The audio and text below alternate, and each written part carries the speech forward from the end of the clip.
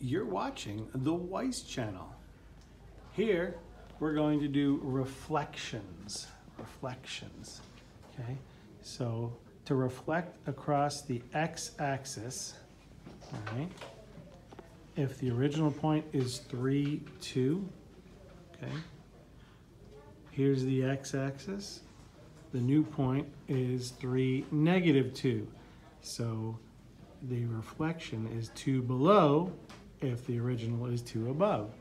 So what is that? That's going to be x -y.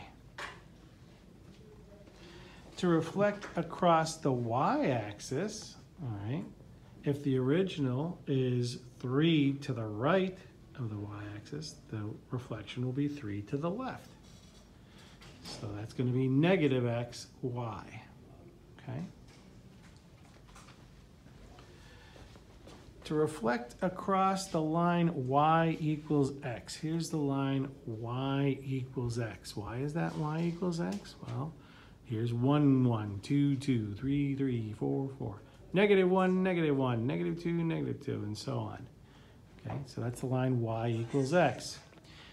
If your original point is here, your reflection is here. Do you see how from 3, 2, it goes to 2, 3? So your reflection is yx, okay?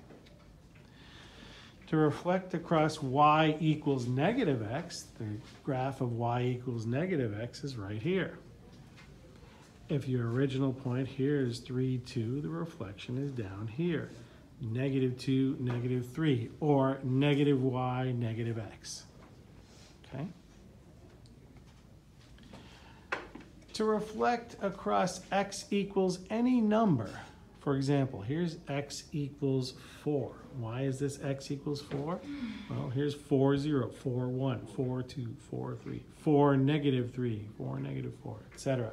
No matter what y equals, x equals 4, okay? So if the original point, 3, 2, is 1 to the left of the line, the reflection will be 1 to the right of the line. I call that left-right y. Notice how the y value stays the same. And if you have an original point that's 1 to the left, then the reflection will be 1 to the right. Left-right, okay? Reflect across y equals number, right? Here's y equals 3. Why is this y equals 3? Well, you have 0, 3, 1, 3, 2, 3, 3, 3. No matter what x equals, y equals 3. So if the original point is 1 below the line, the reflection will be 1 above the line. Notice how the x value doesn't change. The y value changes. Notice if it's down 1, you go up 1. So I call this x up, down, okay? Here is a review of all of our formulas for this section, okay? Go ahead and take a picture of that if you'd like, all right?